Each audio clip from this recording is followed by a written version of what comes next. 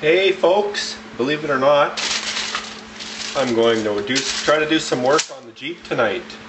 Got this styrene that I ordered in, all the different tubings, and I thought I had more of this styrene sheet, but I guess I used up more than I figured, so I don't know if I'm going to have enough to do what I wanted to do on both sides, because I've got this fairly big piece, but I don't think it's going to be strong enough. I've got this, which is probably would have been okay, maybe a little too thick. So this would have been the right thickness, but this is all I have. Now, I don't think I'm going to have enough here to do all the fenders, so I'm going to have to order up some more of this sheet. But it's not going to stop me from doing one side.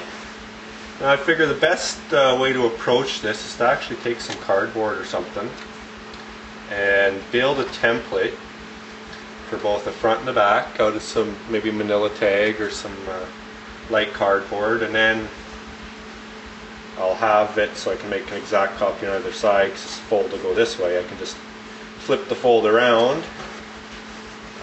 Actually no, I can't. What am I talking about? I'll have to make a separate template for each one, but no big deal. So first thing I got to do is look through all my crap and see what I've got to cut out into a template.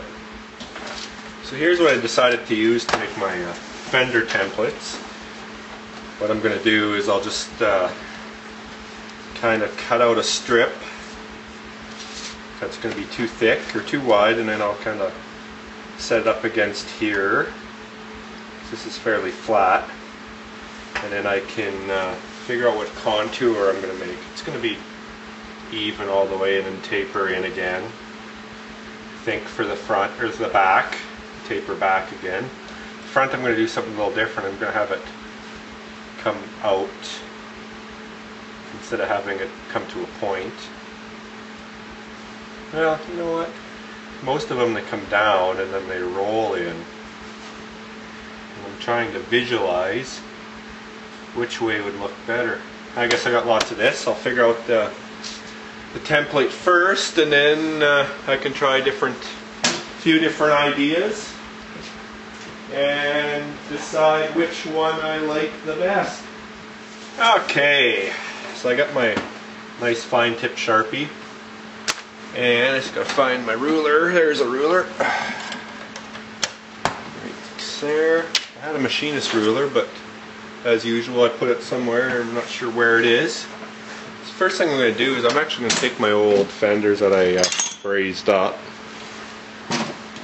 right here, and I actually think I'm going to make them, I think I went a little too wide on the back. Looked a little too meaty. So these are like 3.5 centimeters, 35 millimeters wide. That was just too much.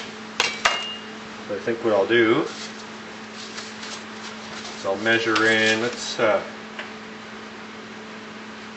make it 2.5.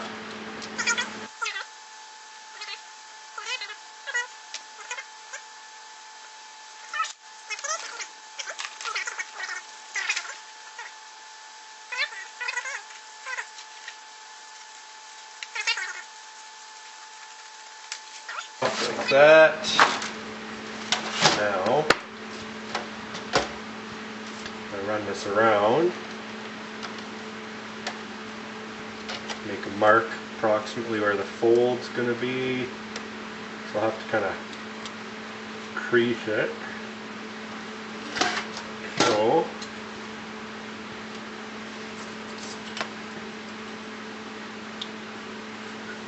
I'll measure from this edge, because that's a factory edge. This is where I just kind of hack it off. It's like 15 centimeters. Work on both sides.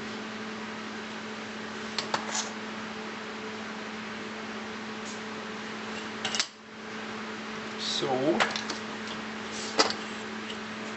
I'll just take my ruler to hold it on the line and crease. So that'll kind of come up Should have put the crease a little further, but can tweak it a bit.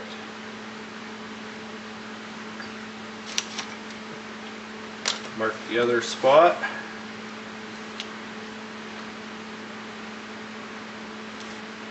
Like so.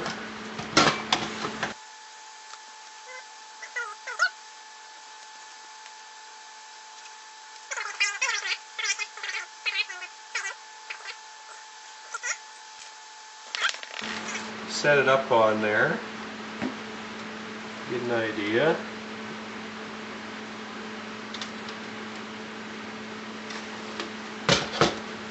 How the width is going to look. I think that'll look alright. I can also use those crease points to figure out where to start my taper, if that's indeed what I'm going to do. And I actually think I will do a taper again. I think that would look pretty cool. Another nice thing about using this styrene is it'll, when I use the styrene glue, it's actually a solvent cement, so I'll be able to cement it in here. And it'll become one with the Jeep body. So I got my front and rear templates done, and I don't know what I was thinking. I can use them on both sides. This will go in here like so, and if you turn around, you get all this old glue off. All I gotta do is turn it that way, and lo and behold, it works on this side as well. So the next step is to take these two templates and transfer them over to my styrene. Another nice thing about the templates is I can kind of just position them on here, figure out the best use of this styrene, and maybe I'll be able to squeeze both fenders out. But I don't know. Now, you know what? This isn't even going to come close. This piece is so long. So maybe I'll do two fronts and not the rear. I know I can get two fronts out of this piece. If I stick this one in here like so, I can fit it, and then I can probably fit another one in here. But we'll see. Any way I look at it, I'm going to have to order some more. Now, for any of you that has never worked with styrene, it's actually quite nice to work with. I'll show you what I mean. First thing I'm going to do is trace around my template, trusty Sharpie. I think I should use the other Sharpie. This one's not going to, this is a Sharpie pen. It's not going to mark it well. There we go.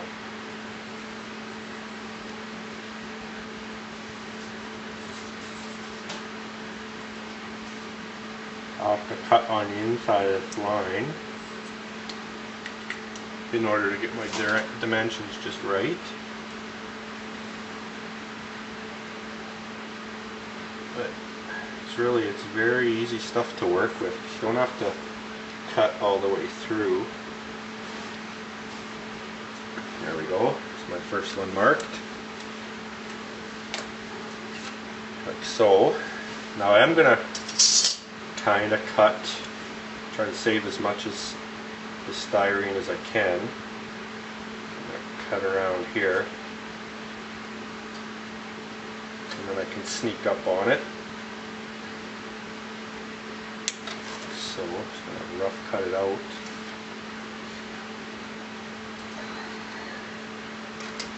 Like so.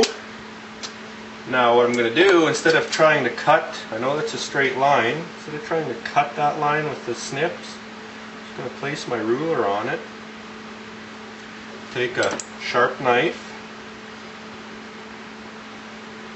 run it along there. You don't have to worry about cutting all the way through. Run it along your line, so, and then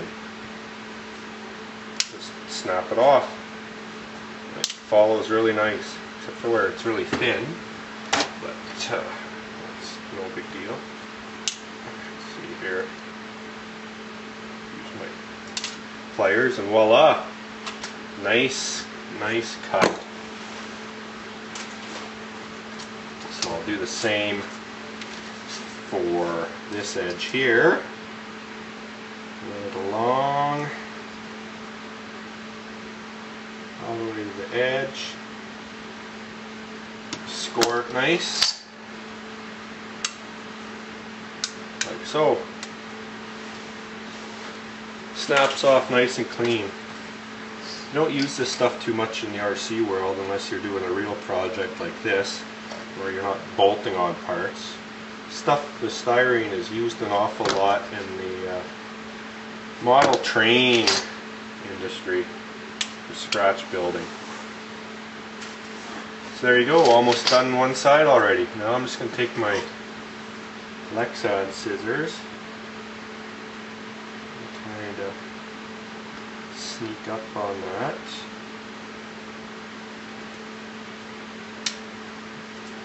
There you go. One done. You can always sand this down a little bit, but I'm not too worried about it, because what I'm going to do once I get this fitting and even glued on is that's where this stuff comes in. Not sure which size I'll use. Once this is glued to the body, I'm going to take the styrene tube, and I don't know how the heck I'm going to do it. It's going to be tricky, but I'm going to run it along the edge so it looks like a tubular setup. So I'll probably have to kind of tack it on, heat it, bend it around, tack it. The problem with heating this stuff is it's probably going to want to really distort, so maybe I'll put a piece of solid wire inside so when I bend it, it acts as a mandrel to keep it from kinking. We'll see when I get to that point. We'll see what I figure out. So I'm going to finish cutting out the other side, mark these bends, and see if I can get them glued on the body. Stay tuned. Well, there you have it. I got the front ones glued in. The glue is still drying, and I slopped on a fair bit of glue to get them to stay. I was originally using, where did I put it here? This stuff. This liquid stuff where you brush it on, but it wasn't working as well because I don't have a very tight fit, so I ended up using good old-fashioned model cement because it's thicker, and anybody that's built models knows how it works. Now they're pretty even, they're not 100% level, but pretty darn close. You can see this one's drooped a little bit more, but that'll fix as soon as I pull this up a bit. So need to let the glue set up now before I do any more, and unfortunately here's the styrene that I was using. There just isn't enough there to make this in one piece. Now I could make it in 3 pieces and try to stitch it together, but to be honest, this stuff bent really easy with the heat gun. I just heated it up and it held a ruler in place, and actually held the ruler over held it over top of the edge of the ruler like this, heated it up, and it pretty much just drooped right into place. It worked really well. So now I gotta find some more styrene sheet.